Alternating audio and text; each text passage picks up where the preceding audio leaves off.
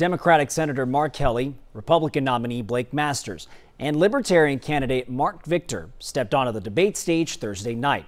Faye Fredericks from our sister station in Phoenix recaps their discussion. They took gas from $2 to $6. Now they want a prize because it's back in the $5. No, when you make energy too expensive, well, everything you need to live takes energy to make or to move. You make energy expensive, you get some inflation. That was the left hook. Well, the Democrats weren't done. Then they decided to print $6 trillion. Joe Biden's policies caused this, and those are policies that Mark Kelly in Washington has supported every single time. Well, 2.5 years ago, we went through something unprecedented. COVID-19.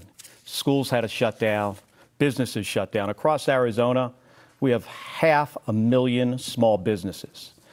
Sometimes the federal government has to step in to save small business. Inflation hurts the poor the worst. It's a tax on everything. Why is this happening? It's happening because of both the Republicans and the Democrats. It's their foolish economic policies. On the border battle. I've spent a lot of time on our southern border, and let me just say, it's a mess.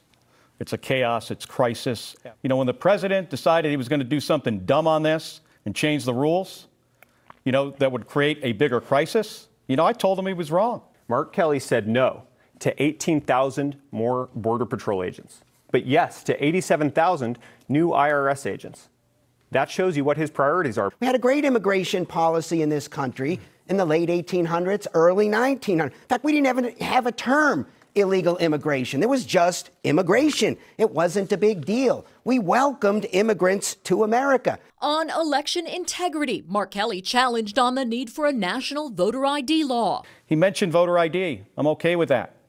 These are conspiracies and lies that have no place in our democracy. But the first question on the topic going to Blake Masters. Is Joe Biden the legitimately elected president of the United States? Joe Biden's absolutely the president. I mean, my gosh, have you seen the gas prices lately? Immediately following the hour-long debate, I talked to political consultants Jason Barraza and Brian Sychik about Kelly trying to put distance between himself and President Biden, despite voting with him more than 94% of the time. Arizona supported President Biden in the last election. Arizona voted for our current president.